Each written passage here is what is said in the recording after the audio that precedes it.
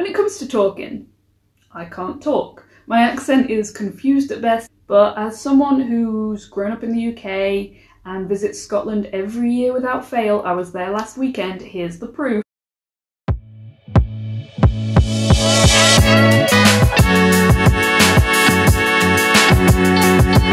I feel like it's my duty, my responsibility to help you learn some Scottish dialect ahead of Paul Craig's inevitable presses. It sounds like you're going to batter them. Oh yeah, okay, so in Scotland they can't get mawams, so they've got this like cheap Aldi knockoff version. Mawam. I heard that wee chap. Oh, this is a really common Scottish phrase. So chabs are a mythical creature, kind of like a haggis, and they're famously solitary. So if you see a whole herd of them, then that means you're in for some good luck. Mad Amina Changes. Amina Changes was an incredibly talented chemist working out of Scotland in the 1800s. She was brilliant. She could have changed the game, but she had every single door slammed in her face by, you know, men. One day she just snapped. She cut off the testicles of every single chemist in the entire country, earning herself the moniker Mad Amina Changes.